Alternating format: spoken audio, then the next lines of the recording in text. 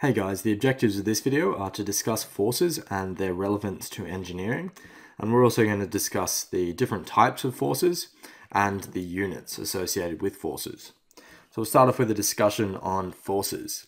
So what I've got here is I've just written down forces. So forces there's some kind of influence which results in changes to the motion of objects. So that's a really simple definition of forces. And the way it does change the motion of objects is it causes accelerations to objects which have mass, which result in changes in velocity. So a force basically causes an acceleration on any object which has mass, and as a result, the velocity of that object will change.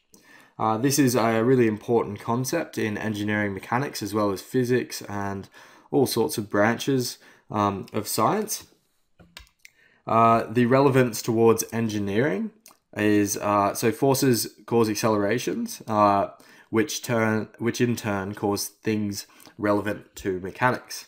So these things include deformations. So deformations in objects. So when objects collide, they might change shape, and these are due to forces.